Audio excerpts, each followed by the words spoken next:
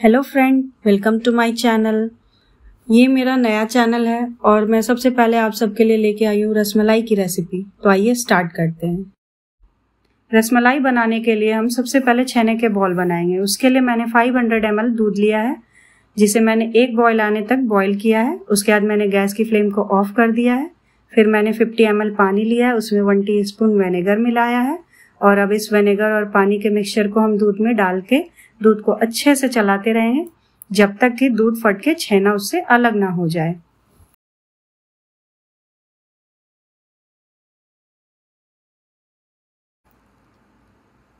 इसे थोड़ा थोड़ा करके डाल के अच्छे से मिक्स करते रहें।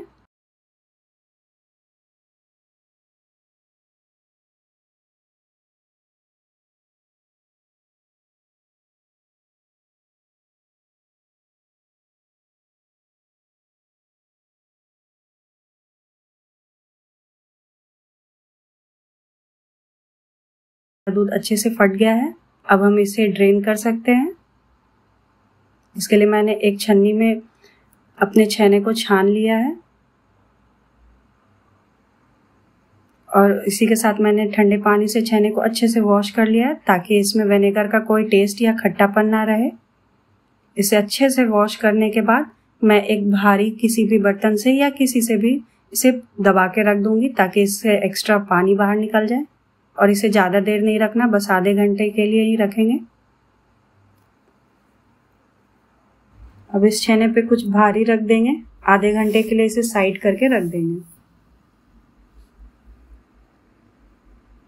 आधे घंटे बाद छेना तैयार है बॉल बनाने के लिए। अब छेने को अच्छे से हाथ की कलाई से मसल करके चिकना कर लेंगे। इसे अच्छे से 5-7 मिनट तक चिकना करेंगे। छेने को इतना मसलना है ताकि बॉल में कोई भी क्रैक ना आए।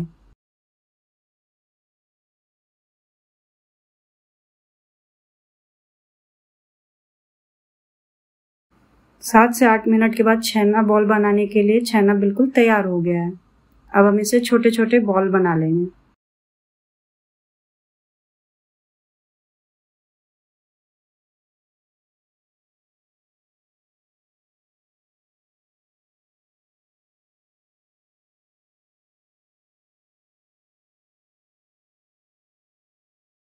छेने के बॉल को पकाने के लिए हम चाशनी बना लेंगे। इसके लिए मैंने आधी कटोरी चीनी लिया है और अब उसी कटोरी से मैं 3.5 कटोरी पानी ले रही हूँ।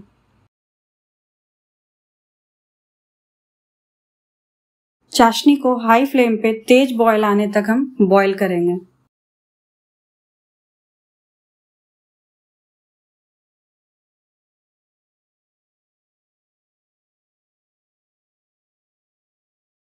अपने छेने के बॉल को एक एक करके इसमें डालते जाएंगे ताकि चाशनी में उबाल बनी रहे।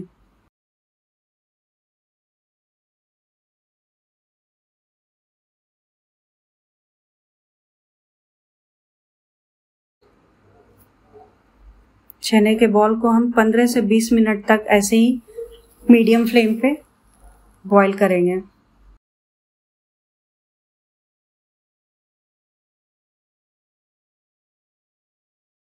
20 मिनट के बाद हम छेने के बॉल को चेक करने के लिए एक बोल में ठंडा पानी लेंगे और उसमें छेना के बॉल को डिप करके देखेंगे। अगर वो छेना का बॉल नीचे बैठ जा रहा है ठंडे पानी में, इसका मतलब हमारे छेने के बॉल बिल्कुल पक चुके हैं।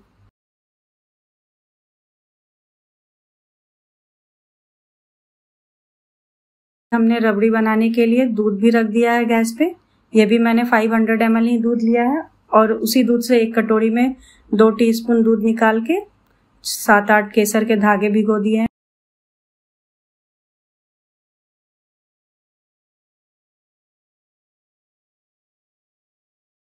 इस दूध को हम लोग अच्छे से चलाते हुए तब तक बॉईल करेंगे जब तक दूध 3/4 ना हो जाए।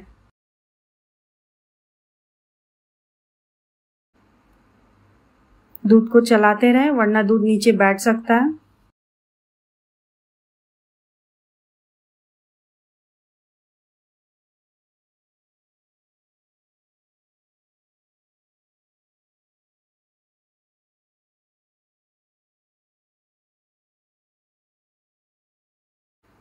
आप चाहे तो यहाँ पे इलायची कूट के डाल सकते हैं या इलायची का पाउडर डाल सकते हैं। अब ये केसर वाला दूध इसमें डाल देंगे।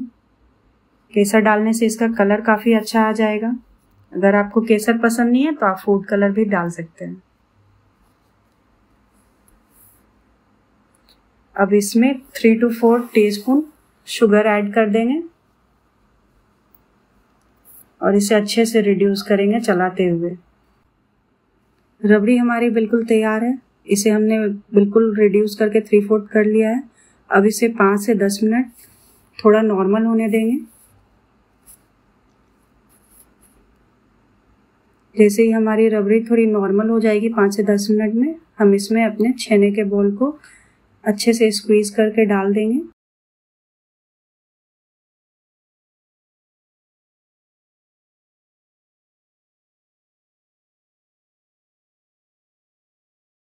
ये रसमलाई बनके बिल्कुल तैयार है। आप इसे चाहे तो ठंडा करके खाएं या ऐसे भी खा सकते हैं। मैं इसे थोड़ा सर्व कर रही हूँ अपने लिए। आप सबको मैं इसका टेस्ट भी बता देती हूँ। रसमलाई बहुत ही अच्छी बनी है। इसके छेना के बॉल बहुत ही सॉफ्ट हैं। आप एक बार ऐसे जरूर ट्राई करें। आप सबको अगर हमारा ये वीडियो अच्छा लगा हो तो इस वीडियो को लाइक करें और मेरे चैनल को सब्सक्राइब करें। Thank you.